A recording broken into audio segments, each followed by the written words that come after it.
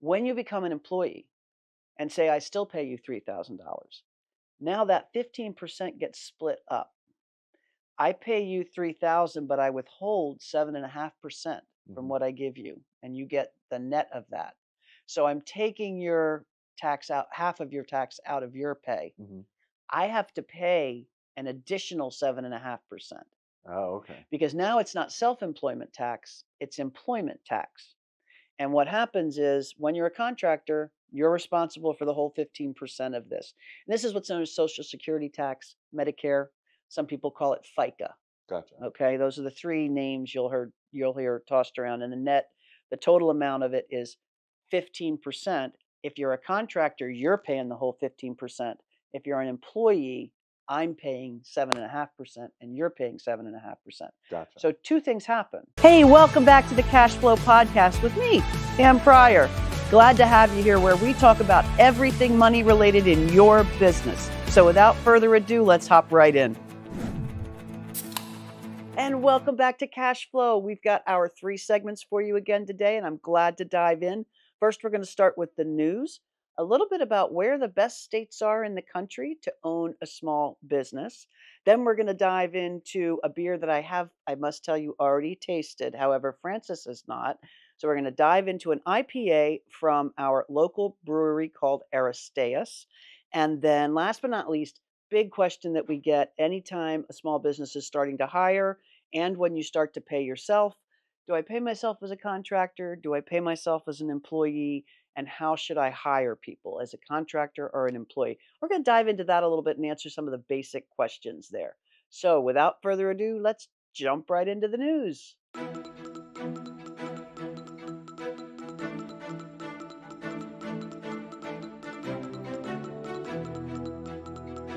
And here we are with the news. So, Lendio, which is a third party loan broker, has done a survey uh, about what are the top states for starting a business in the US. And I was actually surprised by a couple of these.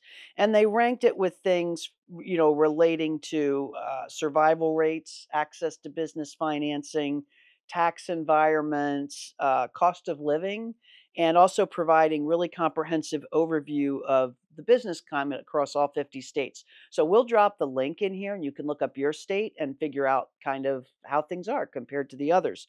But the top 10 I thought was interesting. Apparently, these have remained the top 10, but there was a big, big shift at the very top of the list. And coming in number 1 now is Florida, which edged out Texas. And we'll talk about why in a minute. But Florida's number 1, Texas is number 2. And then we have North Carolina, Colorado. We've seen a lot happen out there, so that makes sense to me. South Carolina, Ohio, Georgia, Massachusetts, Utah, and Oklahoma. So that's our top 10. Now, some of the rankings have changed a little bit in the bottom ones, but the bottom 3, one of them really surprises me, but I guess it makes sense. Hawaii, New Hampshire, and Nebraska. And Nebraska is interesting. I actually have a client in Nebraska, and I work with a bookkeeper in Nebraska. So that I find interesting. They're saying these states are generally lower because they have limited access to business funding, which is true, I know, of all of them, and venture capital. But then also there are fewer local incentive programs, higher tax rates, and a higher cost of living. Now, I know New Hampshire and Hawaii have a higher cost of living. I did not know that Nebraska did. So anyway, it's more challenging for smaller businesses to thrive there. And then just a number of things that I thought were interesting is they identified states that excelled in certain things. So I just want to kind of run through these because these are questions that come up a lot. Most notably, who's got the lowest corporate tax rate? And everybody, jumps in and goes Delaware because that's where you're supposed to incorporate things. But the truth of the matter is it's Arkansas. Arkansas has the lowest corporate tax rate. Maryland has the most business incentives, which is kind of nice. The greatest population gain explains why Florida is now number 1. Florida has the greatest increase in population. Then most educated workforce per 100K population, Colorado. The lowest housing cost, West Virginia. And the greatest personal consumption expenditures, and I find this to be interesting, California. And then the most SBA loans approved per 100,000 of population is in Utah. And then the big one, which to me is the metric of all metrics, is the 5-year survival rate of small businesses. And that state is, drum roll, Minnesota. Minnesota. So there you have it. So the top 10 states, and then some of states as they are evaluated as far as sort of the key metrics go for small businesses. So get a hit on this link and go look up your state and see the goods and bads about where your business is established. And we are going to jump in and taste a beer that I already secretly know whether I like or hate.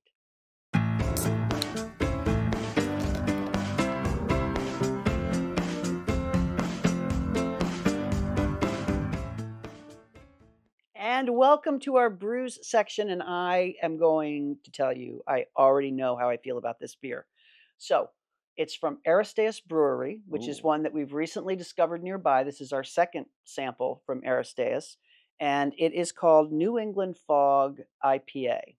And it's made with, it's basically a double dry hop. Ooh. So the 2 hops in it doubled up, and they are Galaxy and Citra hops. We've had the Citra hop before. We've not had the Galaxy hop before. Such a cool name. Yeah, and New England Fog IPA, so I'm imagining it's going to be hazy. Yeah. And oh, Diego's doing his sit up, and I go, Paul, you must pet me. There you go. I like this beer. I like beer. So we're going to give this a try. And the thing that's special about this to me is that the brewery is right around the corner. Mhm. And this guy there are at least 10 brews on the wall and another 8 in the fridge at any point in time. So they're constantly inventing a little bit. And this one has been one that, well, I won't tell you yet, but we'll go ahead and give it a pour. What I will say is when we pop the can open, I do know this. Yeah. It fuzzes really fast. It's Okay. very tricky to pour this without a big head. So we're going to cross my fingers that I pull it off. And if I don't, we're going to edit because it's going to be. I have faith.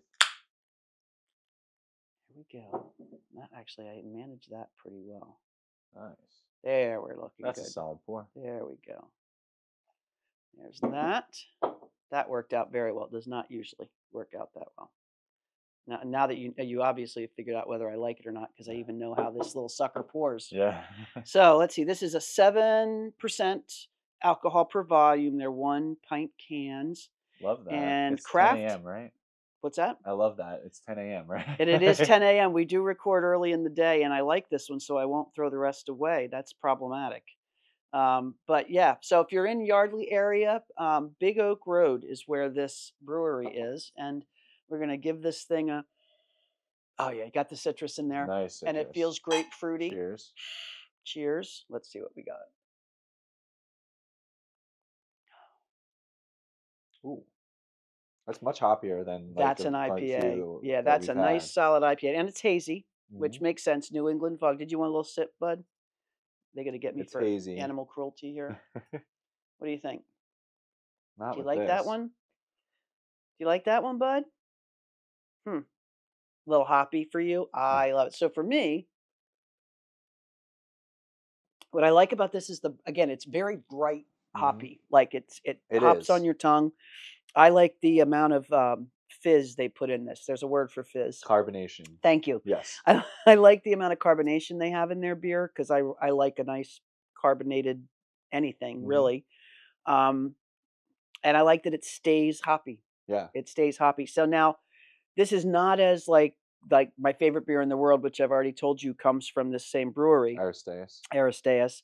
That's the Rye Saison, but this on my PBKBI is definitely a 4. This is a 4? Yeah. For me, this is probably closer to a 3 just because it is a little hoppier than I typically like. But I will say, as we've been doing these tastings, you've kind of put me onto IPAs a little bit more. I will tell you something. That's actually a cool story. I'm glad Yeah. you said that. It's going to get worse. Yeah. Okay? So Oh, great. it's like coffee. It's kind of like black coffee. How Mm. could you like black coffee? Well, you end up liking black It's an coffee. acquired taste. It's an acquired taste. And I used to drink always and only what were they called? Well, saison, but much lighter beers, like nothing with a bite. Yeah. Like I'd like the one that's wheat, the wheat beer, the blue bottle, Blue Moon? Blue Moon. I Okay. liked Blue Moon. With a I nice liked orange peeler or something in there. yeah. So I Corona, just lighter kind of not as vibrantly tasty beers. Mhm. And my friend Jeff started making me try beers when we went out. And he's like, "Oh, have a sip of this. Have a sip of this. Have a sip." And next thing I knew, I was ordering them on the regular. And now I'm like an IPA snob. Yeah. Except my favorite beer is not an IPA, but that's just a fluke. That is a fluke, but I Yeah. do think that, IPAs have so much depth of Hmm. flavor, and it's more drinking an IPA is more of an experience. Like, I like whiskey a lot, Ah, there and, you go. it is more there are layers to the flavor, like, you really get the hops in the Right forward away. front, Yep. as it coats your tongue, but then as you continue to sip and drink it more and get a little bit more of the scent, Yep. you get a lot of, like, the bright summer kind of Yeah. citrus flavors in Feels there. to it. This feels close, like, to almost like a shandy for me.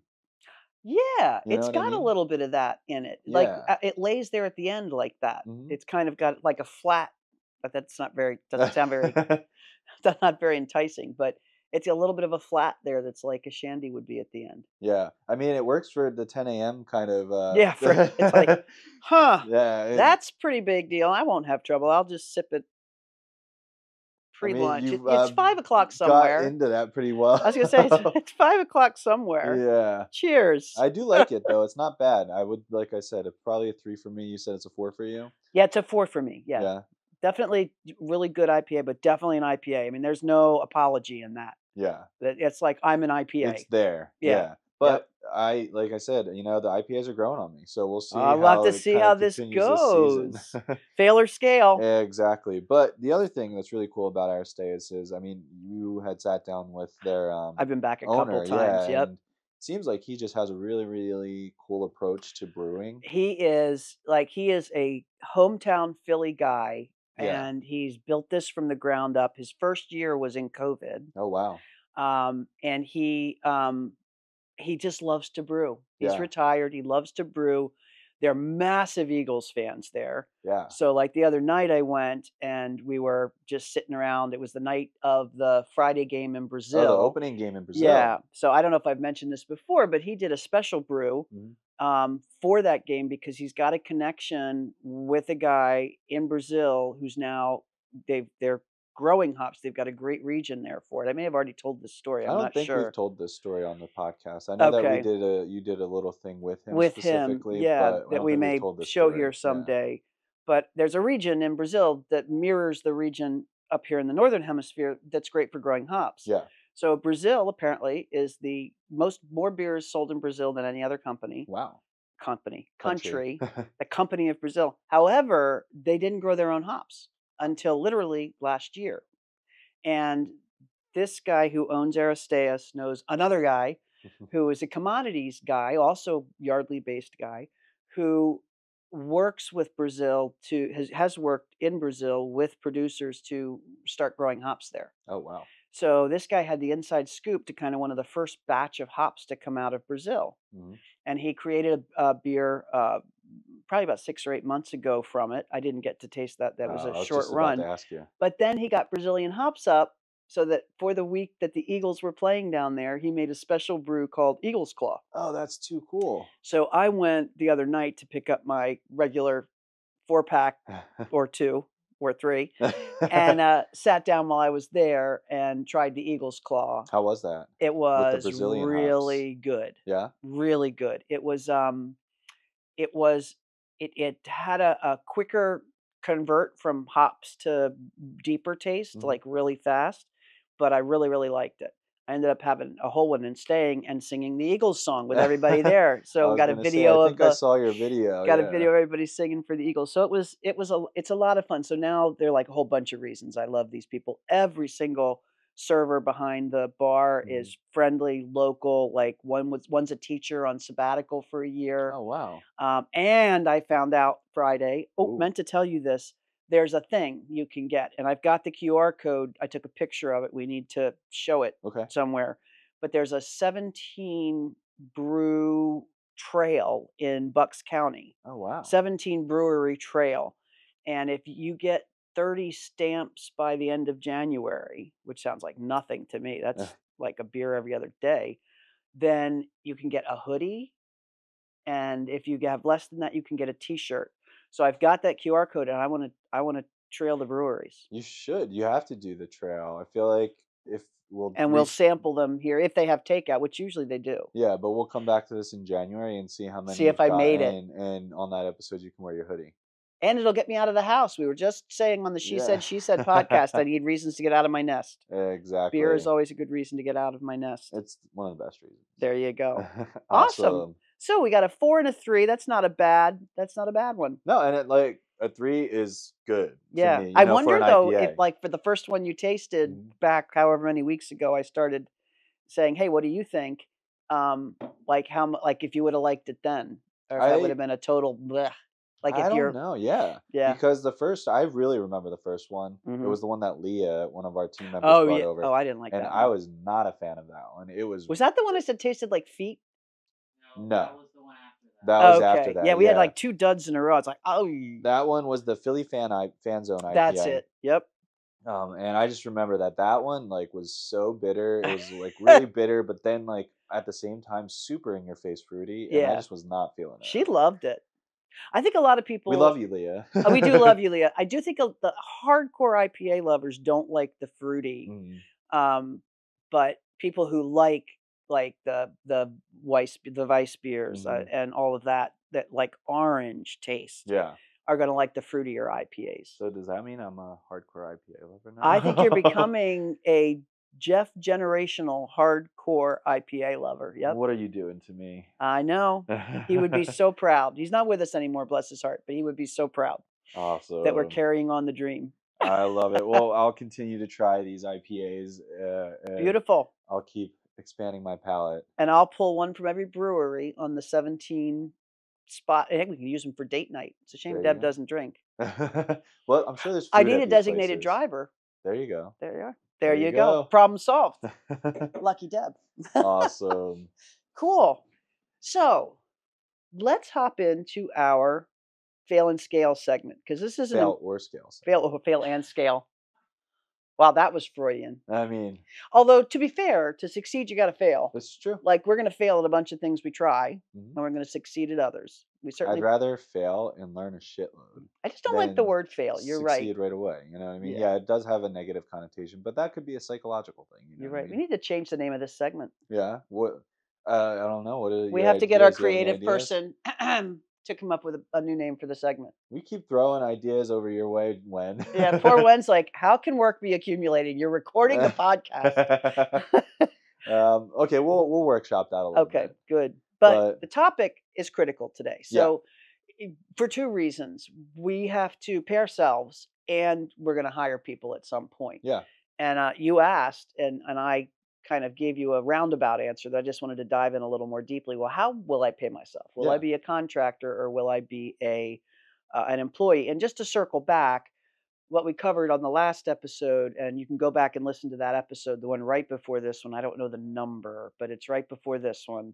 See episode 8. Okay, he knows them all, and we can drop it in the notes as well. But we were covering that when you have 2 partners in a business and one of them is very actively working in it, that person will also draw a salary on top of the half and The half or the distribution, yeah. distribution from the profits. So we're talking about that salary piece, Gotcha. and this is not tax advice. I'm It's saying not that we'll tax put advice, all the not investment disclaimers, advice. not legal advice Yeah.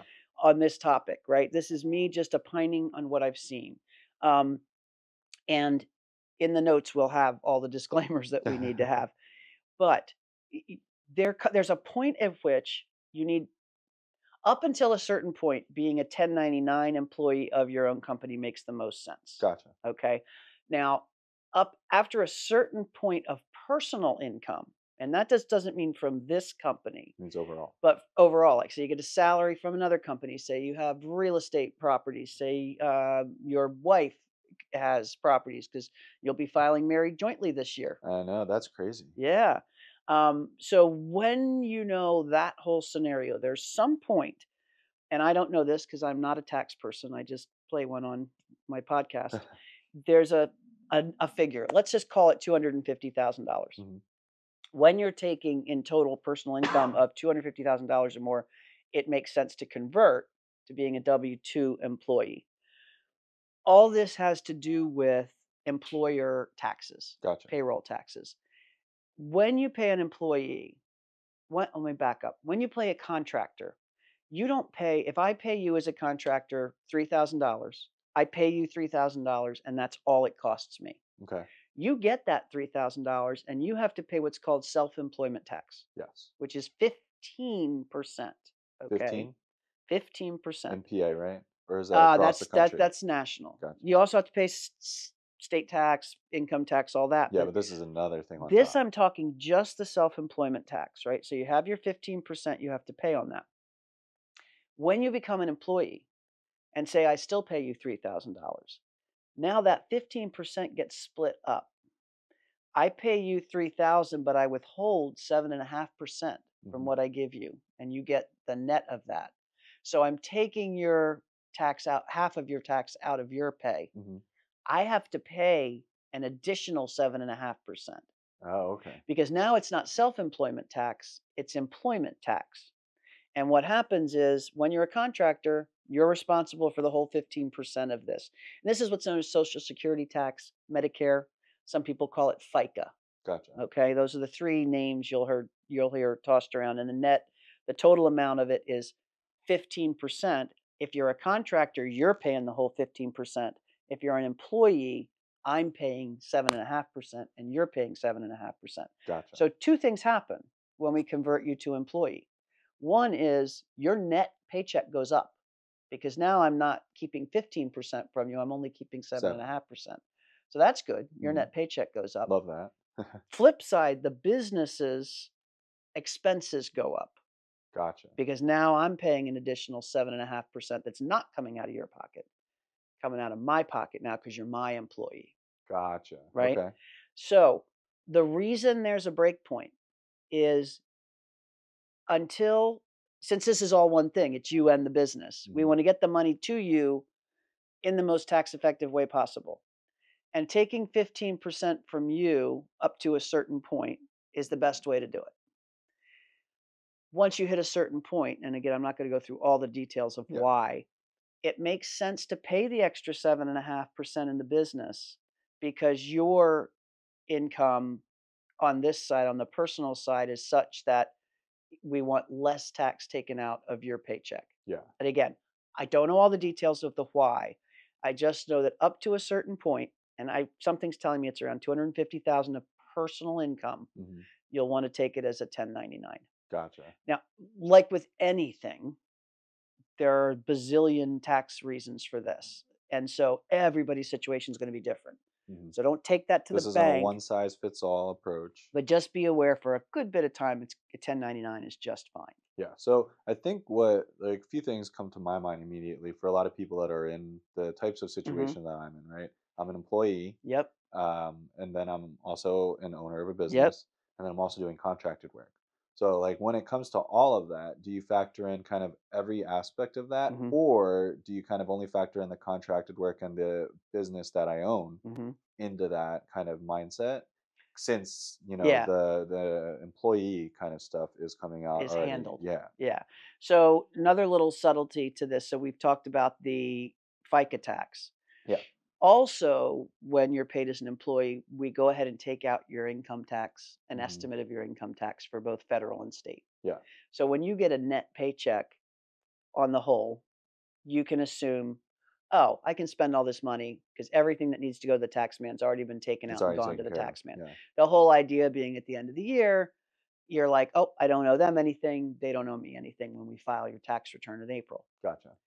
With anything that's paid to you really as a 1099, like so if we pay you as a contractor from Forward Press, Mhm. you have some personal work you do as a contractor, nothing's coming out of those. When you get that money, you're getting our $3,000 example, Yeah. you're going to have to put 15% aside no matter what.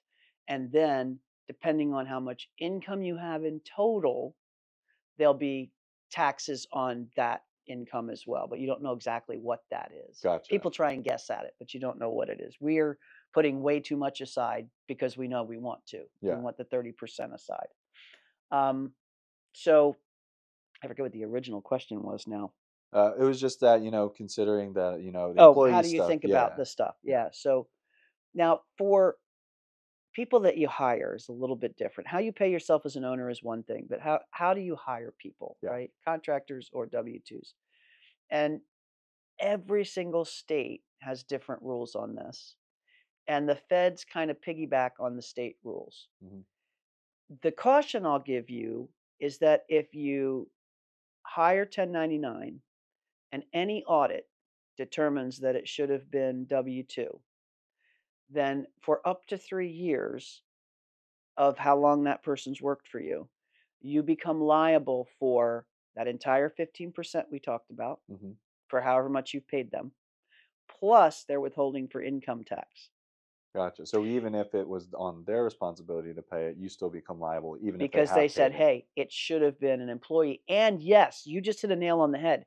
Even if you've properly paid your taxes for those 3 years, Yeah. I can be charged your taxes again based on Gotcha. the state Wow. for those 3 years. So they can double dip. Okay. So this is a gold mine for the treasury of every state, and they know it. Yeah. So they make a lot of adjustments to their legislation around 1099, who can be a 1099 or contractor. 1099 employee is synonymous with a contractor. Yeah. W-2 employee is synonymous with a Employee. paid Yeah. employee. So I suggest one thing right off the bat. Hack number one: never call a contractor an employee, Not tax advice. ever. Not tax advice, but life advice. Yes. Just don't ever call a contractor an employee. Mm. Call them a contractor, call them a business partner, call them anything you want, but don't call them an employee. Gotcha. On most every state, one of the qualifiers to whether somebody's an employee or not is, are they treated like an employee? Mhm. Well, one way to show they're treated like an employee is to call them an employee and put them in salary Yeah. on your financial statements. Yeah. One way to argue that you truly think of them differently is to have that carved out and talk about them as contractors. Gotcha. But outside of that, every state's laws are different and Mhm. every state's laws change. So, and it's not just the state you own the business in, it's the state they work in. Yes. Okay. And I will tell you, the most restrictive I've found is California, Yeah. and the most likely to jump on you for to get this money out of you for to do these audits. That's why there's so much money in That's why California. there's so much money in California. So, there are some general rules you can follow, but every state is specific. So I'll talk general rules that are more based in Pennsylvania, but Mhm. again, not legal and tax advice. Yeah. Ways to make sure you're not, I always err on the side of caution. Yeah. Ways to make sure you're erring on the side of caution. Have an independent contractor agreement that Mhm. clearly states you're not an employee and you're responsible for your taxes. Excuse me, it's that New England Fog beer. That Every every single AI contract creator knows how to write that language. So that's number one. Number two, they should have other clients. Gotcha. Okay, so they're not totally reliant on just you. So you really want to know that you're not 100% of their income or 90% of their income. Mhm. A third thing, and this is kind of the this is still gray, but it's less gray than everything else. If you have like full company meetings, you need to somehow distinguish between employee participation and contractor participation. Gotcha. They can't be required to do all the same things your employees are required to do. They can't have the same standing meeting schedule and all that kind of stuff. Now, that's where it starts to get gray and it varies state to state. And then there's just a list of other things. Mhm. Like some states, the checklist is 30 things long. Golly. And but they also don't tell you when you're going to be guilty and when you're not going to be guilty. So Because it they don't want you to know. could be 5 things. If you check 5 things, you're fine. Mhm. Could be if you check all 30, you're fine. Could be if you check one or two, you're fine. But the bottom line is know your state's requirements. If you're truly using people in a contractor role, they're not, doing all the work in your one person's not doing all the work in your business and nothing for anybody else. Um, and that you've got a contract in place that clearly identifies them. Generally, up till now, showing Yeah. those things has been enough to win the audit. Gotcha. Okay. Well, and then the other thing that you can really do is partner with somebody like you that knows people or knows enough about this kind of to situation. say, here's this caution, or Yeah. have a lawyer run over it with you for your state. Something that's very, very familiar. This happened a lot, and shamefully, New York, to Surprise, artist surprise. groups. Artist groups. So, Yeah. for example, there was a group that did Shakespeare plays together, Hmm. and that's all they did. They did Shakespeare plays together, and when they got the proceeds, they distributed them to all the players. And these aren't people that make a lot of money. No. These are actors and they act. And unfortunately, we know the arts are not well paid. New York decided to come after this organization for that these people should have been employees and therefore all these taxes needed to be withheld. Well, this company has no money because everything they make on their shows they distribute to their Yeah. players after the cost. So these guys are walking away, for a 3 week uh, run, say with maybe $2,000, and but you have 16 actors, dirty $2,000, and boom, the company now is being hit with a bill for like $30,000 for the last 3 years of stuff. Unfortunately for New York, the guy who ran it was a lawyer, a New York State lawyer, and Nice. he went after him with a vengeance. But not But everybody has that opportunity. yeah, but the point is the states are taking advantage of this, and they're taking advantage of this, in my opinion, on the weakest in the economy that most likely can't afford to fight it. Mhm. And that can tend to close doors. Yeah. So, just be aware what your state does in this particular area. Yeah, and it's such an important topic I think to God, talk yeah. about because if you're in a position like me or in some of my friends who do business as contractors, who do business Hmm. as, their business entities, but then, tax time comes around and they just don't know the What best way to to do? structure it or how to plan for this or Hmm. anything along those lines, you're becoming an easy target Yes. for your state to come after, Bingo. and they're hitting you, with penalties Hmm. continuously, They can and put you out of business. exactly, and they can put you into bankruptcy too. Yeah. It's wild. This is why, and I'm not tooting our CFO horn here, but I Mhm. am kind of. It's important to have the right professionals in your corner. Yeah, You need to be talking to a lawyer, a tax accountant, and a sort of a CFO type person, an insurance broker. You need these administrative functions as your business grows because the more money you make, the more at risk you are of any of these regulatory things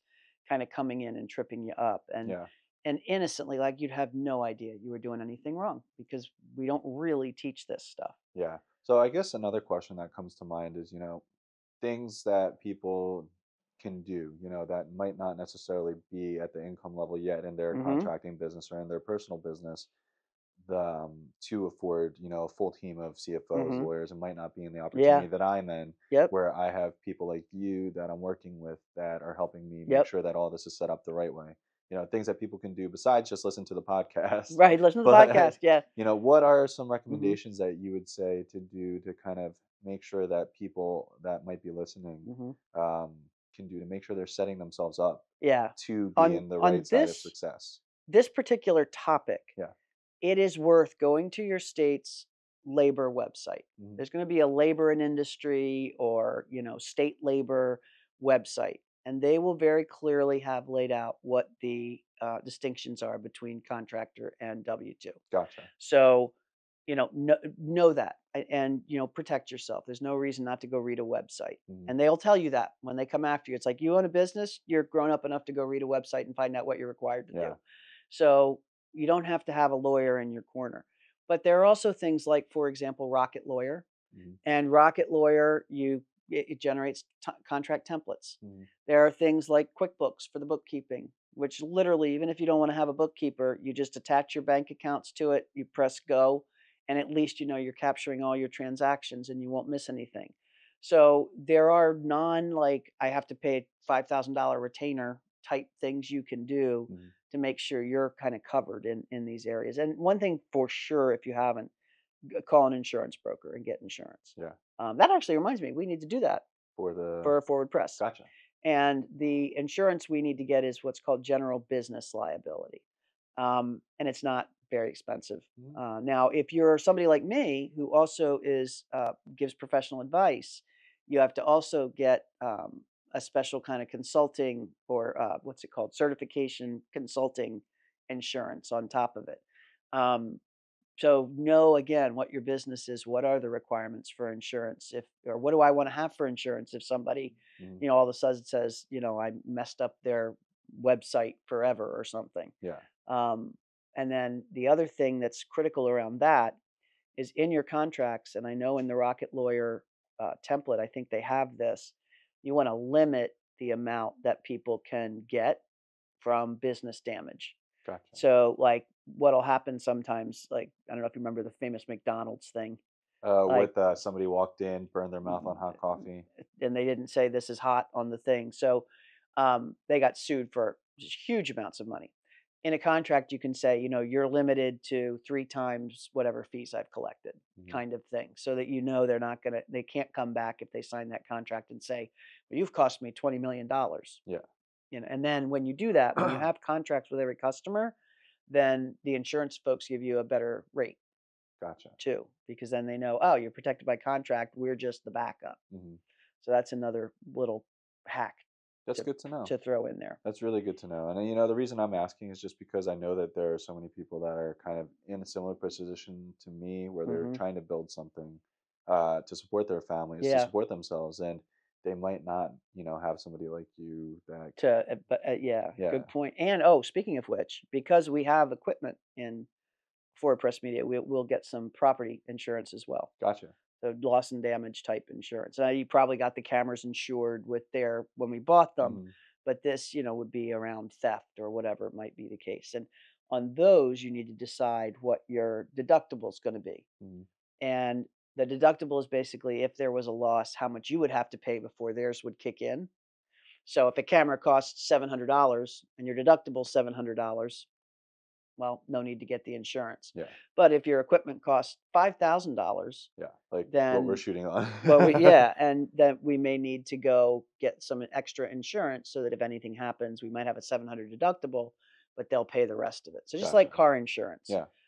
if you do have any equipment that needs to be protected. All really important things. Yeah. And, We should actually do an episode on insurance because there are a couple other things to really dive in on there. To just people have on their list, and mhm, then as they grow, they'll know when they need to do these yeah. insurances. Yeah. Awesome. I think that that'll be a good one for like in the next 2, 3 weeks Yeah, just as we that would be continue our to next kind of logical implement move. it. In fact, our assignment this week is to go out to our insurance broker and get a policy Gotcha. or Awesome. two, depending on what we think we need Awesome. Well, we'll have another good business meeting in the upcoming in week. the upcoming weeks. That's exactly right. I can't wait. Me neither. All right, good deal. So that's it for this episode of Cash Flow. Mhm. Really thrilled to have you here. We hope you come next week. I don't know if it's next week we'll dive into insurance. We've got a whole schedule checklist of going from nothing but an idea to an established business and soon to be growing and scaling business. Yeah. So join us every week as we work through this and give you the hacks, tips, and tricks that Awesome. we learn along the way, Hacks, tips, and tricks, but not financial advice. but not financial advice. However, if you want financial advice, there might be a link somewhere in here to click There for a blueprint is. call with me. Yes, exactly. And speaking just to that, there's so many people that we've talked to on these blueprint Mm-hmm. calls. You talk Yeah. to on these finance blueprint calls. Yep. I've talked to on marketing blueprint calls.